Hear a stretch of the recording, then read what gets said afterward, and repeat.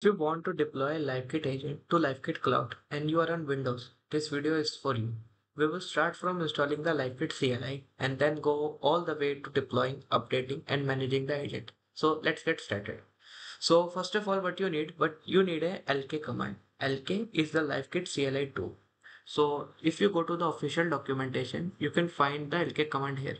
So first of all, what you need to do, you need to install it. So simply copy this command and go to your command line interface and then just paste it. So it will automatically download the LK command. So once it is installed, you can check the version by typing LK. So here you will see the LK is successfully installed in our PC. Once LK is installed in our PC, what we need to do, we need to link our local environments with the LiveKit Cloud. In order to do that, we will run the following command.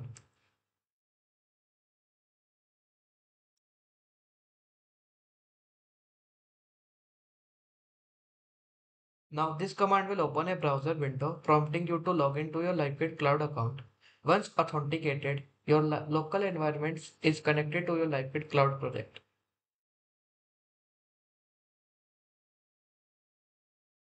So you need to select your project and you just simply need to allow access. So as you can see, the access is granted. So once we are authenticated, what we are going to do next is we will create our app. So in order to do that, what we need, we will go back to our command line terminal and we will just simply type lk app create. So now it helps us to quickly set up a new application using a predefined template. These templates are like the blueprints that come with a ready-made code and configuration. So you do not have to start from scratch. So we will give our app some name. We will give LiveKit.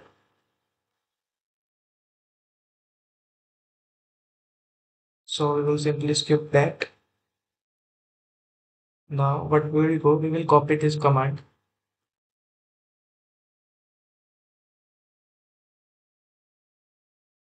So once the app is created, what we will do, we will open the VS Code in our working directory. So it will be navigated us to this directory. So here you can see there is a agent.py code which is given by them. So either you can use that or you can create your own.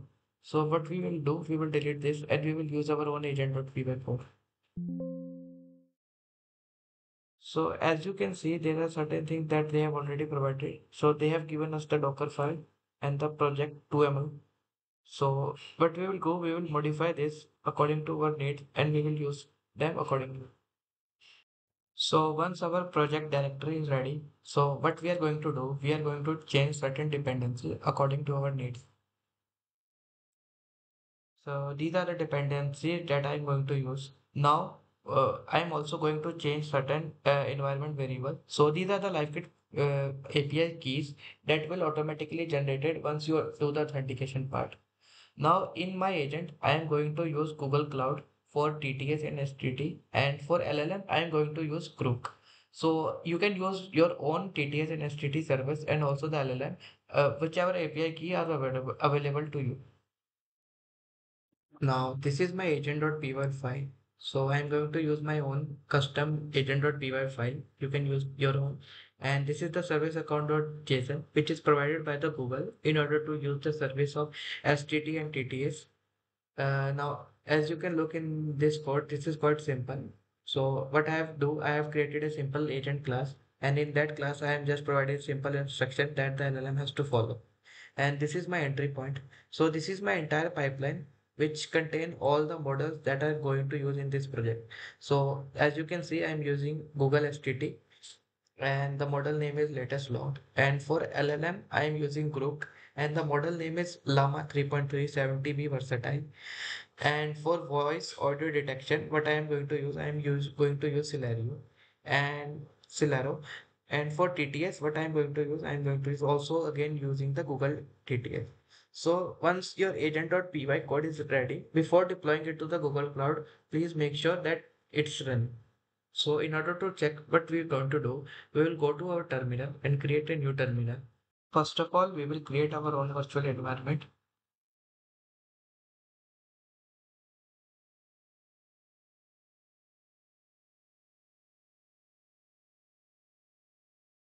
Now this will create our virtual environment.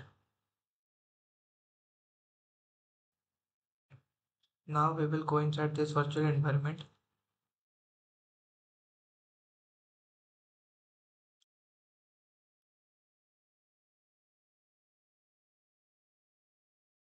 Now we will install our dependency.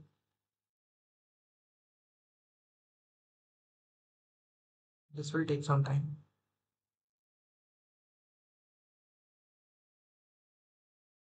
Now everything is installed. Once everything is installed, what we are going to do, we are going to check whether our agent is running in our terminal or not. So for that, we will write this the following command: Python agent.py and console for running it in the terminal.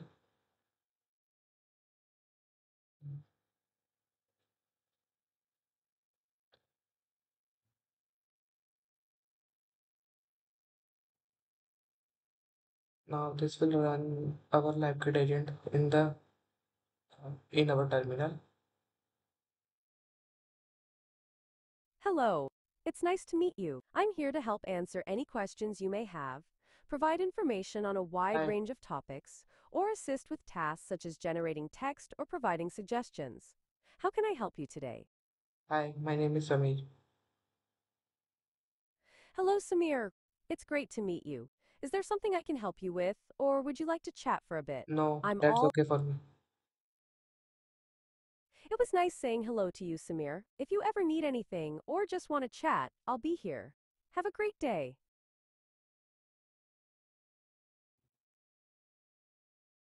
So as you can see, our agent is running properly. So now what we are going to do, we are going to deploy this into our LiveKit Cloud. Now, in order to deploy this agent into the LiveKit Cloud, what we are going to use the following command: LK agent. Now, it's the LK agent.create command is a part of LiveKit CLI and is used to set up a new agent in your LiveKit project. When you run LK agent create, it performs several tasks like it register your agent, it create the configuration file and prepare for deployment. So yes, we are going to use this project only and we will select our secret files. Now what it will do, it will use our Docker file that we have created and create a Docker image from it. So this will take some time. So what I will do, I will pause this. Now you can see our Docker image is created. So what we will do, yes, I would like to view the log. Yes, I would like to view the log. So I will simply select yes.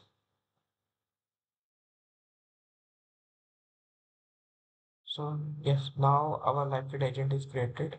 So these are the logs as you can see. So now what we will go to our LiveKit account and see whether our agent is deployed or not. We will simply refresh it.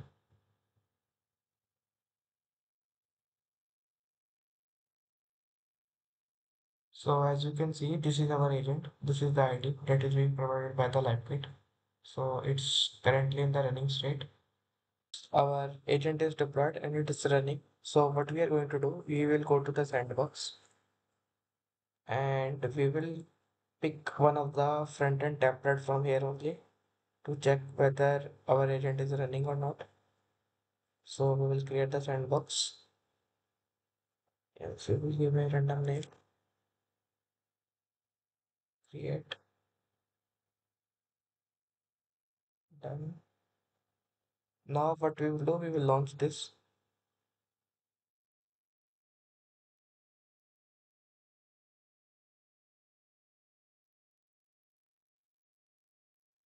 Hello, I'm delighted to meet you. I'm here to help answer any questions, provide information, or assist with tasks you may have. My goal is to make your day a bit easier and more enjoyable. How can I assist you today? Do you have a specific topic in mind, or would you like some suggestions on how I can help? I'm all ears, or rather, all text. Hi, my name is Alex. Nice to meet you, Alex. It's great to have you here. Is there something I can help you with, or would you like to chat for a bit? I'm happy to talk about your interests, No, hobbies, it's okay or for me. anything. It was nice chatting with you, Alex, even if it was just for a brief moment. If you ever need anything or just want to say hello, I'm here for you.